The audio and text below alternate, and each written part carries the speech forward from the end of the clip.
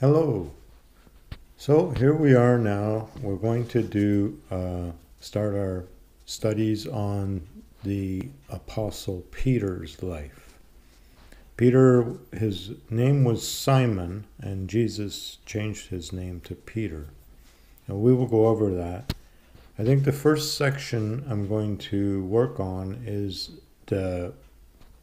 his life from the beginning of his calling by Jesus up until the crucifixion of Jesus. And then we'll do another step from then on to the end of the Acts of the Apostles, and then maybe another step to cover his epistles. Peter is very important in this study because we are studying Simon or Simeon. So because Peter's name was Simon, and because of another Simon that becomes involved later, which we will look at, this fits very nicely into our study. So now, before we get into this, we haven't covered much of the New Testament. So for those who don't know much about it, I'll just explain that the New Testament begins with the four Gospels. And what the four Gospels are is four people who knew Jesus or who lived very shortly after the time of Jesus, who knew the stories very well and gathered the stories together. Each gospel is the story of the life of Jesus from that author's perspective. Matthew and Mark and John were all apostles. But Luke was commissioned by another person to write the history of Jesus and the apostles, and he wrote the Gospel of Luke and the book of Acts.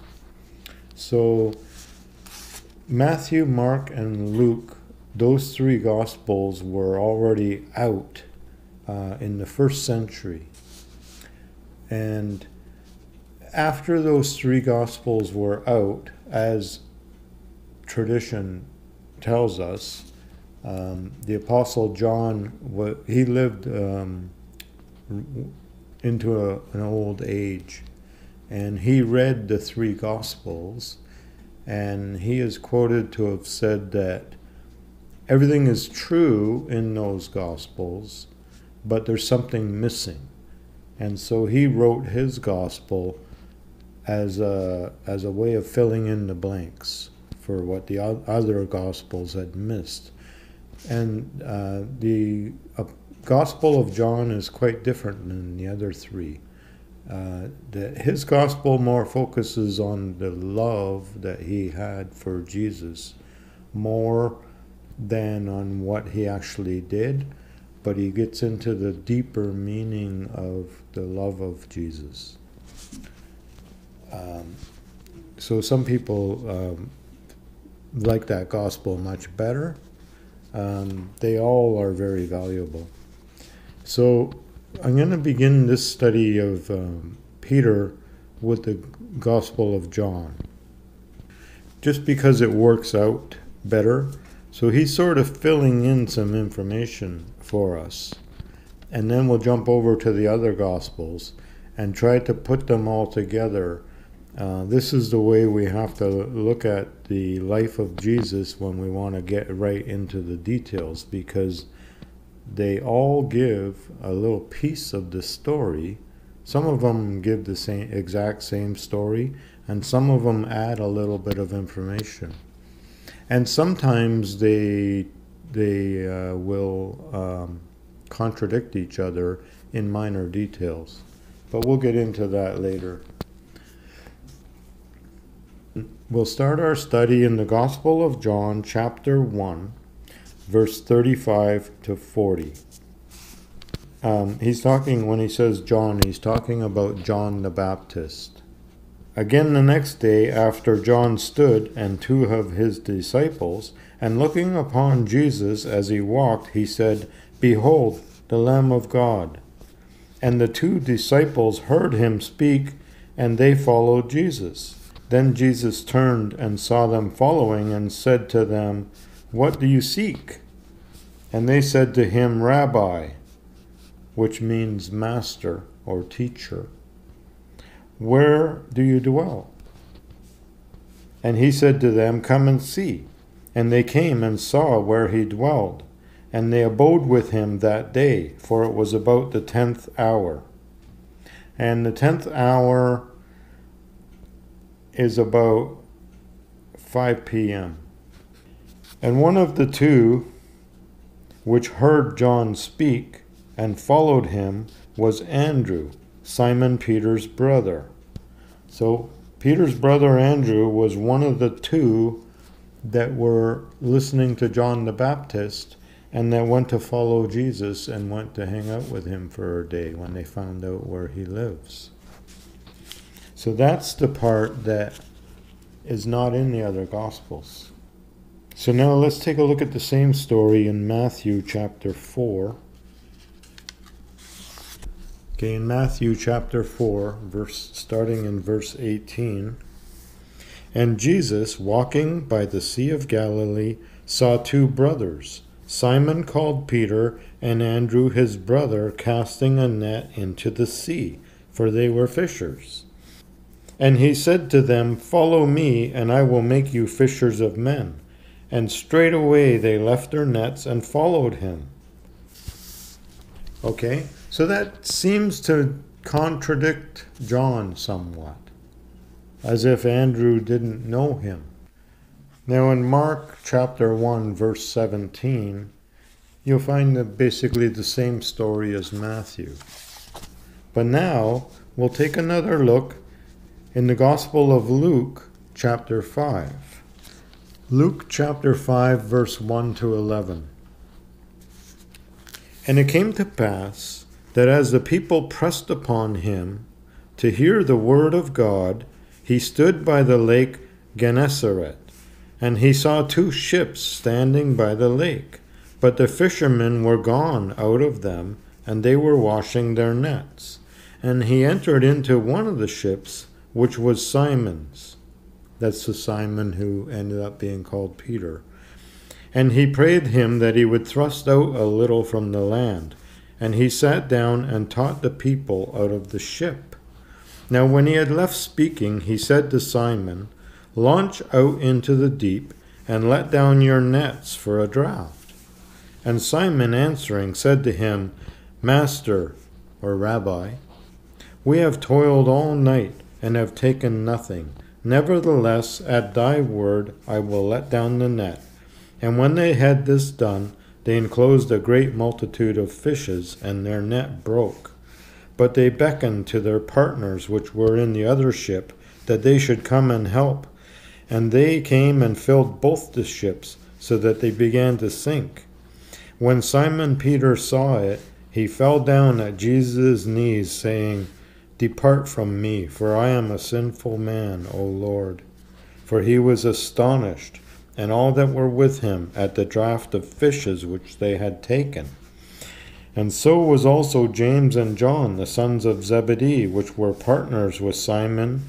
And Jesus said to Simon, Fear not, from now on you shall catch men. And when they had brought their ships to land, they forsook all and followed him.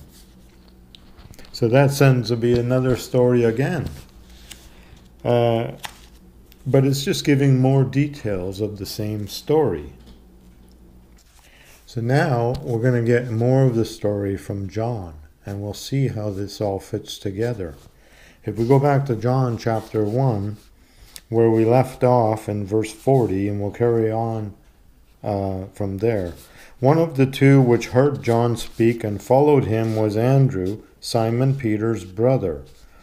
He first found his own brother Simon, and he said to him, We have found the Messiah, which is being interpreted the Christ. Now that's Messiah is Hebrew, Christ is Greek. And he brought him to Jesus, and when Jesus beheld him, he said, "You are Simon, the son of Jonah. You shall be called Cephas," which is by interpretation a stone. So Cephas is Aramaic. It means a stone.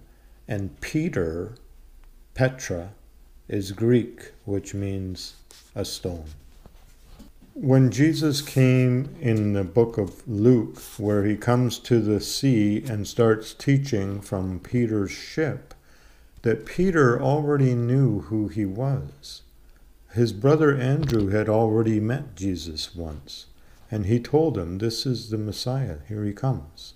So Peter already had heard quite a bit about Jesus, and that's when they followed him straight away, that they already wanted to become his disciples before he even asked them. Now, we also know that Peter had a mother-in-law. So Peter was married. Matthew chapter 8, verse 14 and 15. And when Jesus came to Peter's house, he saw his wife's mother laid and sick with a fever.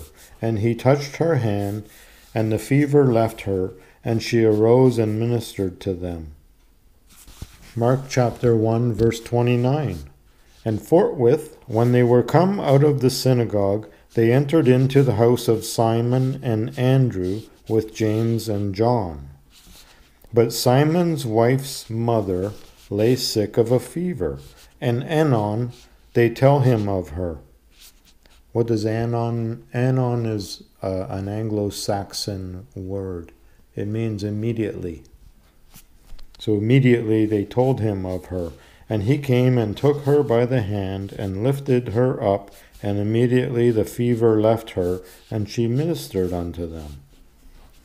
The book of Luke chapter 4, verse 38 and 39. And he arose out of the synagogue and entered into Simon's house. And Simon's wife's mother was taken with a great fever, and they besought him for her. And he stood over her and rebuked the fever, and it left her. And immediately she arose and ministered unto them. She ministered unto them. She made them food and served them as they all met in the house. So let's go on to Mark chapter 5, from verse 21 to 43. And when Jesus passed over again by ship to the other side, much people gathered to him, and he was nigh unto the sea. He was beside the sea. And behold, there came one of the rulers of the synagogue, Jairus by name. And when he saw him, he fell at his feet, and besought him greatly, saying, "My little daughter lies at the point of death. I pray you, come and lay your hands on her, that she may be healed, and she shall live." And Jesus went with him, and many people followed him and thronged him. There was a great crowd. They were all pushing in on him. And a certain woman, which had an issue of blood for 12 years, and had suffered many things of many physicians, and had spent all that she had, and was nothing bettered, but rather grew worse. When she heard of Jesus, she came in the press behind him and touched his garment. She said, "If I may but touch his clothes, I shall be whole." And straightway the fountain of her blood was dried up, and she felt in her body that she was healed of that plague. And Jesus, immediately knowing in himself that virtue had gone out of him, turned about in the crowd and said, "Who touched my clothes?" And his disciples said to him, "You see the multitude thronging you, and you say, 'Who touched me?'" And he looked around to see her that had done this thing. But the woman, fearing and trembling, knowing what was done in her, came and fell down before him and told him all the truth. And he said to her, daughter, thy faith has made thee whole. Go in peace, and be whole of thy plague. And while he yet spoke, there came from the ruler of the synagogue's house certain men which said, Your daughter is dead. Why trouble the master any further? As soon as Jesus heard the word that was spoken, he said to the ruler of the synagogue, Do not be afraid, only believe. And he suffered no one to follow him except Peter and James and John, the brother of James. So Jesus would only allow Peter and James and John to come with him. And he came to the house of the ruler of the synagogue, and he saw the turmoil and them that wept and wailed greatly. Because whenever anyone died, they even paid people to weep and wail out loud, and to make it a time of mourning and to let everyone know.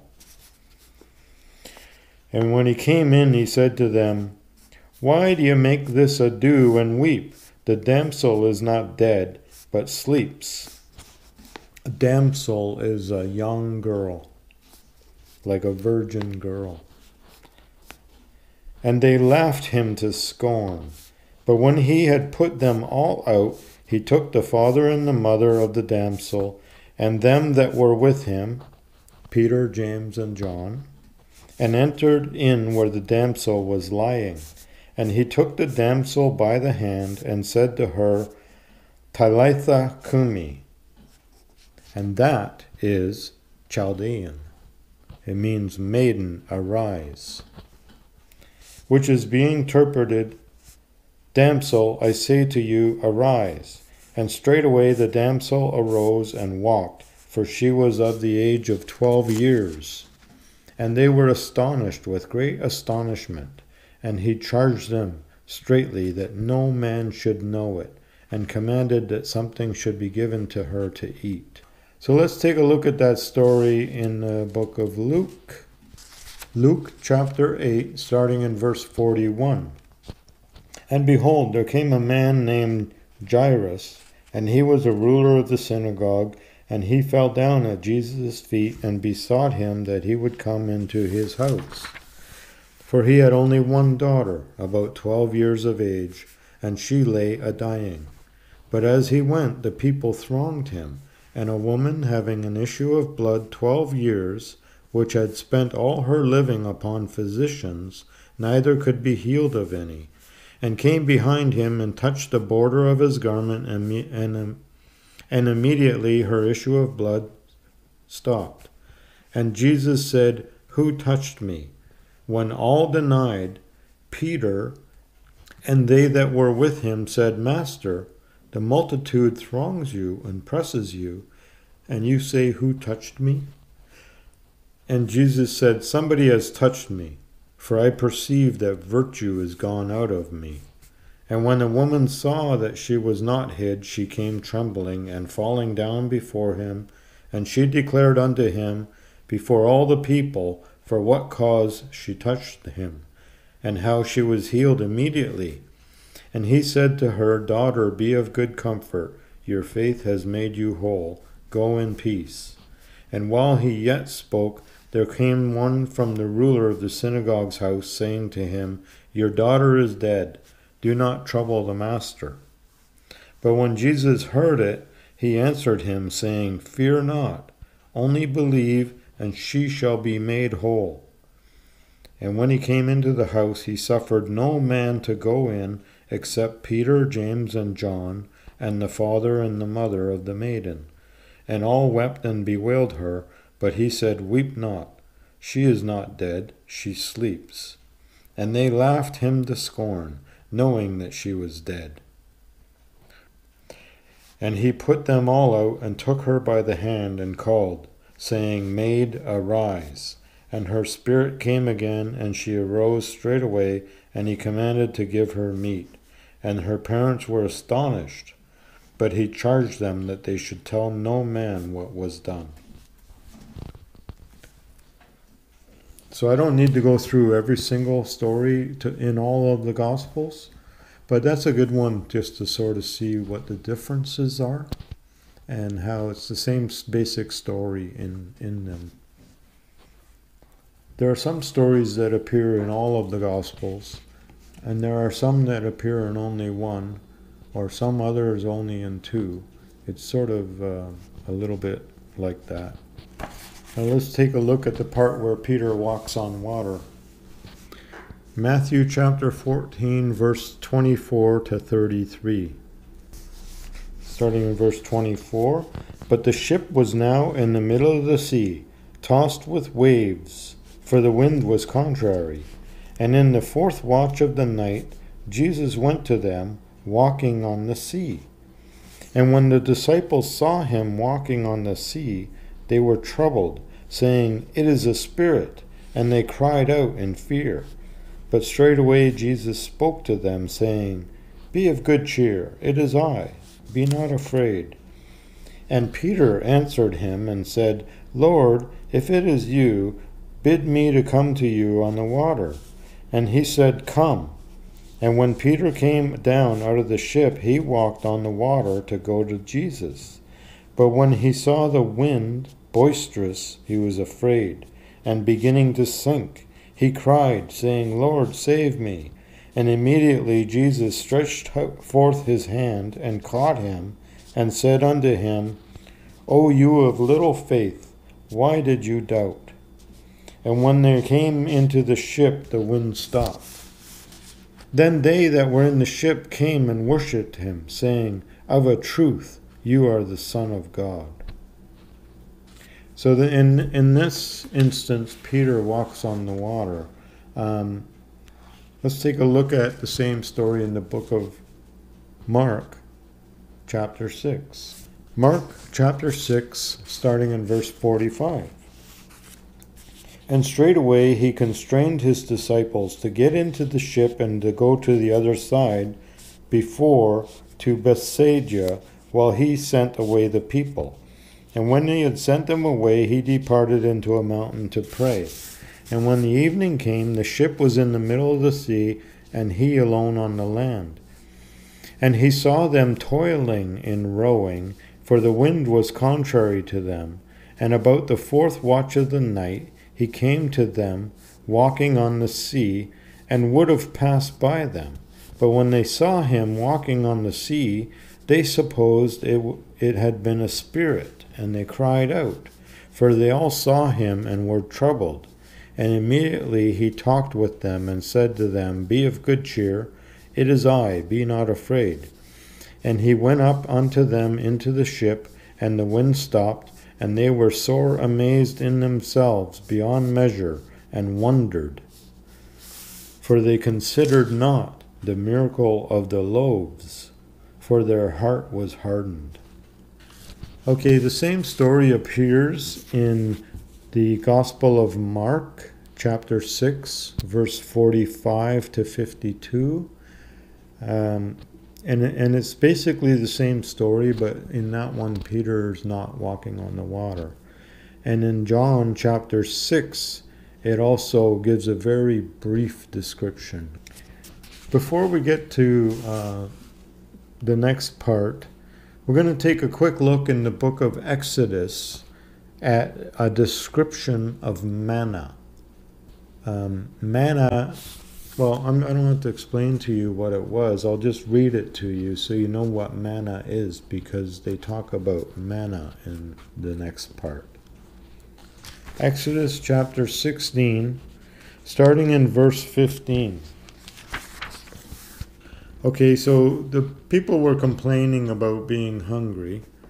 And in Exodus chapter 16, beginning in verse 12, "I have heard the murmurings of the children of Israel. Speak unto them, saying, At evening you shall eat flesh, and in the morning you shall be filled with bread. And you shall know that I am the Lord your God. And it came to pass at evening, the quails came up and covered the camp. And in the morning the dew lay round about the host. And when the dew that lay was gone up, behold, upon the face of the wilderness there lay a small round thing, as small as the hoarfrost on the ground. And when the children of Israel saw it, they said to one another, "It is manna." For they did not know what it was. And Moses said to them, "This is the bread which the Lord has given you to eat.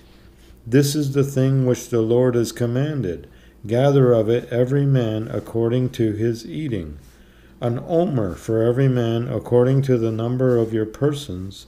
Take every man for them which are in his tents." And the children of Israel did so, and gathered, some more and some less.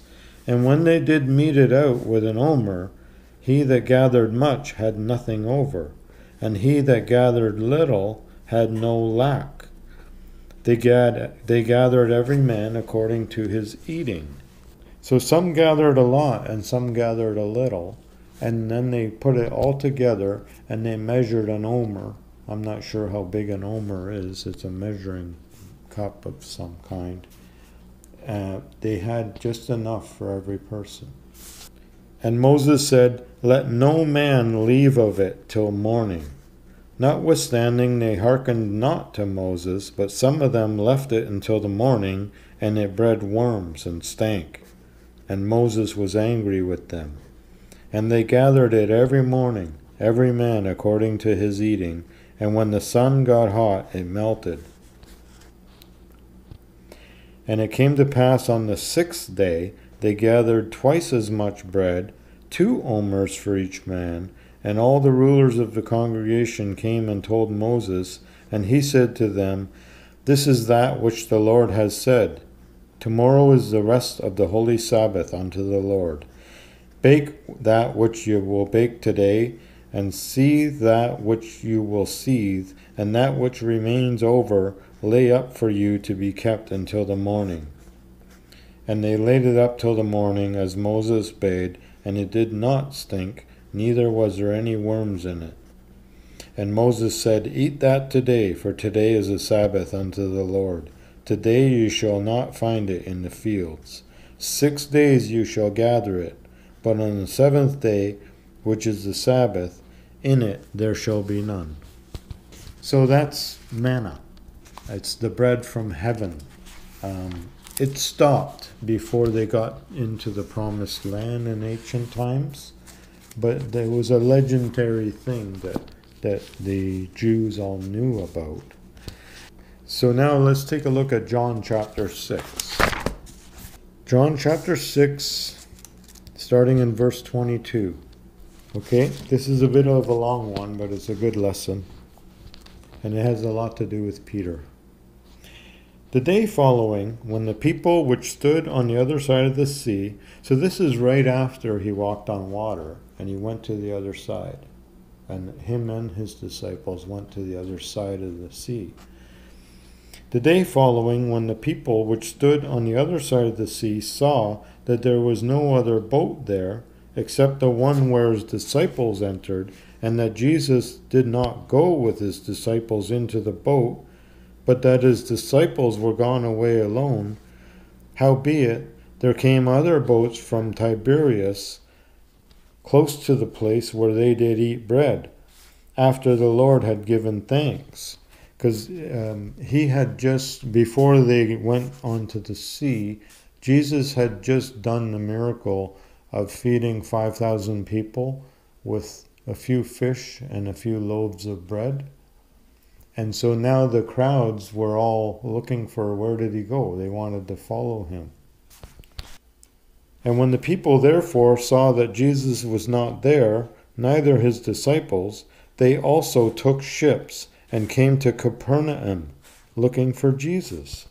And when they found him on the other side of the sea, they said to him, "Rabbi, when did you come here?" And he answered them and said, "Truly I say to you, you seek me not because you saw the miracles, but because you ate the loaves and were filled. Labor not for the meat which perishes, but for that meat which endures unto everlasting life, which the Son of Man shall give to you, for him has God the Father sealed." Then they said to him, "What shall we do that we might work the works of God?" And Jesus answered and said to them, This is the work of God, that you believe on him whom he has sent. They said therefore to him, What sign do you show us then, that we may see and believe you? What do you work? I mean, they've already seen. Yeah, so our fathers ate manna in the desert, as it is written. He gave them bread from heaven to eat. So it's like you gave us real bread. Our fathers had more of a miracle than that. So you're going to have to show us a bigger miracle for us to believe, is what they're saying. Then Jesus said to them, Truly I say to you, Moses gave you not the bread from heaven, but my Father gives you the true bread from heaven. For the bread of God is he which comes down from heaven and gives life to the world. So he's saying that the manna was symbolic of Jesus, and now the true bread of heaven is here, the actual reality and not the symbol. And when they said to him, Lord, give us this bread forever. And Jesus said to them, I am the bread of life. He that comes to me shall never hunger, and he that believes in me shall never thirst. But I said to you that you also have seen me, and do not believe. All that the Father gives me shall come to me, and him that comes to me I will in no way cast out. For I came down from heaven not to do my own will, but the will of him that sent me. And this is the Father's will which has sent me, that of all which he has given me I should lose nothing, but should rise it up again at the last day. And this is the will of him that sent me, that everyone which sees the Son and believes in him may have everlasting life, and I will raise him up at the last day. And what is the last day? The day of the resurrection, which is the second coming of Christ, or related to that time at least. The Jews then murmured at him, because he said, I am the bread which came down from heaven. And they said, Is not this Jesus, the son of Joseph, whose father and mother we know? How is it then that he says, I came down from heaven? Jesus therefore answered and said to them, Do not murmur among yourselves. No man can come to me except the Father which has sent me draws him, and I will raise him up on the last day. It is written in the prophets, and they shall all be taught of God. Every man therefore that has heard and has learned of the Father comes to me. Not that any man has seen the Father, except he which is of God. He has seen the Father. Truly, truly, I say to you, he that believes in me has everlasting life. I am that bread of life. Your fathers ate manna in the wilderness and are dead. This is the bread which comes down from heaven, that a man may eat and not die. I am the living bread, which came down from heaven. If any man eats this bread, he shall live forever. And the bread that I will give is my flesh, which I will give for the life of all the world. So now he's referring to his crucifixion. The Jews therefore strove among themselves, saying, How can this man give us his flesh to eat?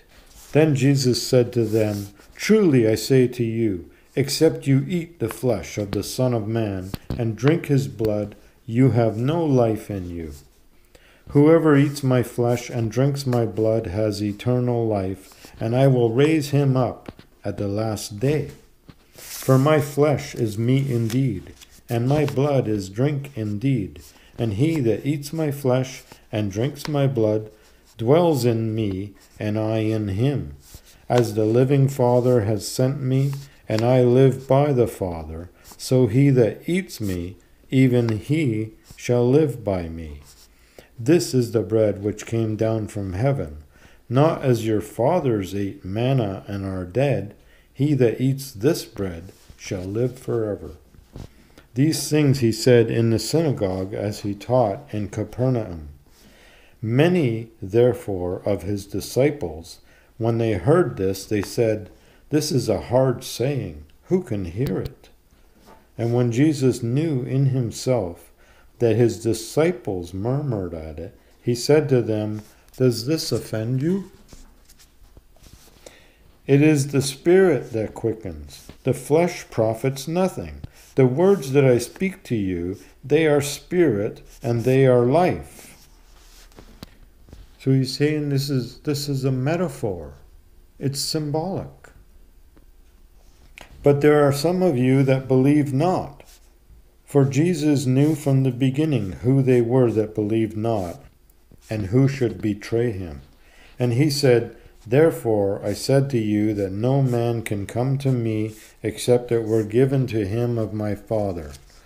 From that time, many of his disciples went back and walked no more with him. Then Jesus said to the 12, "Will you also go away?" Then Simon Peter said to him, "Lord, to whom shall we go? You have the words of eternal life. And we believe and are sure that you are the Christ, the Son of the living God." And Jesus answered them, "Have not I chosen you 12? And one of you is a devil." And he spoke of Judas Iscariot, the son of Simon, for he it was that should betray him, being one of the 12. To who shall we go? You have the words of eternal life. So it's his words that bring life. It's his eating his words is believing what he says. Because when you eat something, it goes into your stomach and it gets turned into nutrients. And those nutrients go through your blood system and build up your flesh. They become a part of you. So Jesus, when you listen to his words and you actually digest what he's saying and you make it a part of your spirit and a part of your heart and your life, that builds you up spiritually. And that's what he means by eating my flesh and drinking my blood. His flesh and blood, that's his sacrifice. So believing that he died on the cross and was risen from the dead is all part of eating the spiritual meat that he provided. Okay, now we'll take a look at Matthew chapter 15, verse 1 to 20. Then came to Jesus scribes and Pharisees, which were of Jerusalem, saying, "Why do your disciples transgress the tradition of the elders? For they wash not their hands when they eat bread." Okay, so what is the tradition of the elders? We talked about the tradition of the elders already when I talked about the Babylonian Talmud, and they also had the Jerusalem Talmud, and these are the writings of the rabbis who were explaining how to keep the law of Moses once after the temple was destroyed. Or they were explaining how to keep the law of Moses with the new temple that was built, but say things like the Ark of the Covenant was gone. I think the temple furnishings were taken, if I'm not mistaken, by the Babylonian king. So they had to adapt, and they had to, because the political realities around them had changed, and they were constantly trying to figure out how to please God with the situation they were in. So, and then there became a tradition of the rabbis where each rabbi or chief rabbi was a great teacher and left writings. So these writings were piling up, and they still have these huge books and volumes of books that are the teachings of the rabbis who are teaching the Torah. And by then, the traditions of the elders, they had very specific ritualistic ways of washing your hands, and the belief that if you did not wash your hands, your food would be defiled by touching it. Your hands had to be cleansed in a very specific way and at very specific times before you even eat. And so Jesus and his disciples were not doing this. So this was the question. Why do your disciples transgress the tradition of the elders? For they do not wash their hands when they eat bread. But he answered and said to them, why do you also transgress the commandments of God by your tradition? For God commanded, saying, honor your father and your mother. And as we know, that's one of the 10 commandments. And he that curses his father or mother, let him die the death. And you will also find that in the laws of Moses. But you say, whoever shall say to his father or his mother, it is a gift by whatever you might be profited by me, and honor not his father or his mother, he shall be free. Thus you have made the commandment of God of no effect by your traditions. So obviously, I'm no expert on the Jewish Mishnah or Talmud writings, but obviously there are some writings in there that say this, that whoever says to his father or his mother, it is a gift by whatever you might be profited. So anything I give, anything from me that benefits my father or mother is a gift from God. So if the traditions say that, then Jesus is saying, you make it impossible for a man to honor his father or his mother, because anything you give them is a gift from God. And in this way, you have made the commandment of God, honor your father and your mother, of no effect by your traditions. You hypocrites!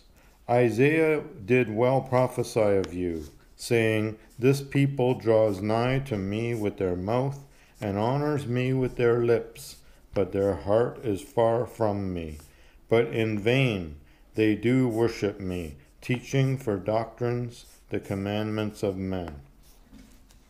And that is a quotation from Isaiah chapter 29, verse 13 and 14. So Jesus is just pointing out how, their traditions have somewhat departed from God's ways. And they can't come to him demanding that he follow these traditions when the traditions are not the ways of God. And he called the multitude and said to them, hear and understand. It's not that which goes into your mouth that defiles a man, but that which comes out of the mouth, that defiles a man.